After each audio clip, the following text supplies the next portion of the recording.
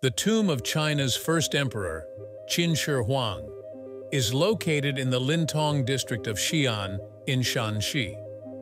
Surrounded by the renowned terracotta army, the tomb has never been opened by archaeologists because of rumors about potential booby traps. The ancient historian Sima Qian, who wrote about the emperor's death over 100 years later, mentioned traps like crossbows and arrows that were set in place to fool intruders. And not just that, but some historical records suggest that Qin Shi Huang's followers used mercury to create rivers and seas within the tomb, to further drive people away from destroying the tomb. But what's so strange about this tomb that has terrified scientists? Join us as we talk about the mystery behind the mysterious tomb and how it has changed the way we see Emperor Qin Shi Huang forever. Ever since archaeologists tiptoed around the tomb, they've tried to ignore all warning signs about this mysterious monument. But what they couldn't understand was what's going on with all the mercury. While some scientists have dismissed many historical accounts surrounding China's first emperor, Qin Shi Huang, as just another legend, a study conducted in 2020 revealed alarmingly high levels of mercury in his tomb. This finding suggests that volatile mercury might be escaping through cracks, which is proof that the tomb has remained sealed and untouched for centuries now. This comes off as a huge surprise since it's now one of the few tombs on Earth that remains unopened. Qin Shi Huang, renowned for his role in unifying China, was apparently obsessed with consuming mercury in his pursuit of immortality. However, what he didn't realize was that the secret to a long life wasn't actually drinking liters of mercury. Now, historical records show that he may have ingested mercury and potentially died because of mercury poisoning at the age of 49. Apart from concerns about mercury, archaeologists are hesitant to excavate the tomb due to the risk of causing damage. Both the Terracotta Army and Qin Shi Huang's tomb site have UNESCO World Heritage status. In 1974, farmers in China's Shanxi province made an astonishing discovery while working in a seemingly ordinary field. They stumbled upon fragments of clay human figures, which sparked a much larger excavation. Further digging revealed many pits beneath the field, each containing thousands of life-size terracotta models. These intricately crafted figures depicted soldiers, war horses, acrobats, officials, and animals, collectively known as the Terracotta Army. Their purpose was to guard the tomb of Qin Shi Huang. Despite extensive exploration around the mausoleum site, the emperor's tomb itself has remained sealed, keeping its secrets well kept for over 2,000 years. However, the booby traps aren't the only reason why archaeologists were hesitant to open the tomb. Opening the tomb of China's first emperor, Qin Shi Huang, raises significant concerns about potential damage and loss of historical information, especially considering the invasive archaeological techniques currently available. If we compare this to the damaging excavation of Troy by Heinrich Schliemann's team in the 1870s, it's no secret that there are a lot of risks when it comes to excavation of such historical sites. As a result, scientists have proposed non-invasive methods, such as utilizing muons, which are subatomic particles generated during cosmic ray collisions.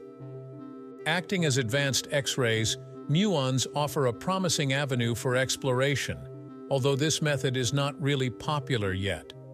Moreover, the immediate dangers posed by potential booby traps within the tomb are another reason why there haven't been any attempts made to open it. And the fact that there is mercury adds another layer of concern. Now let's talk about what's inside Qin Shi Huang's tomb. Archaeologists are currently expanding their excavations at the mausoleum of Qin Shi Huang. During the 3rd century BC, Qin Shi Huang governed the largest unified kingdom in the Far East, laying the groundwork for imperial China. Under the Qin dynasty, the empire thrived in military prowess, economic prosperity, and technological advancements. However, after Qin Shi Huang's death in 221 BC, the empire experienced a rapid decline.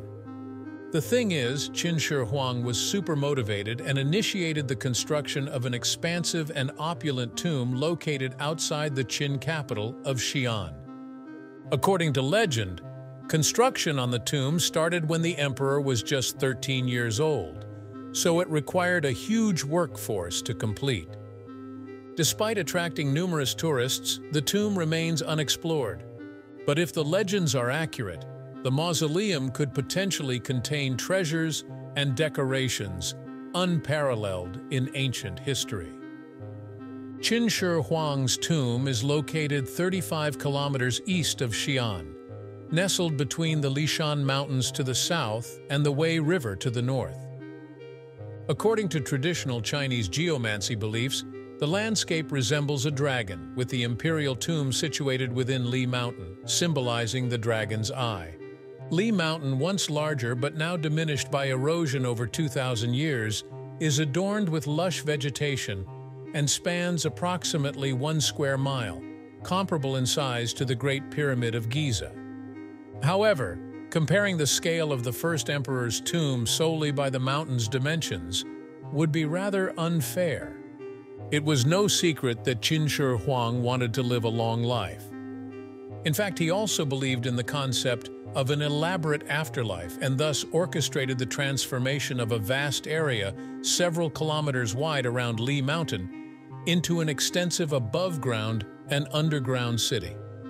Guarded by his impressive terracotta warriors, this city reflects his aspiration for a majestic final resting place befitting his stature. Discovered in 1974 by local farmers while drilling a water well near Xi'an, the terracotta warriors stand as one of the most extraordinary archaeological finds of modern times. This remarkable collection comprises life-sized statues, including soldiers, chariots, horses, officials, acrobats, strongmen, and musicians, estimated to number around 8,000. During a special exhibition in London from 2007 to 2008, when a few of these statues traveled abroad, the British Museum saw its most successful year ever, even surpassing the famed Tutankhamun exhibition of 1972.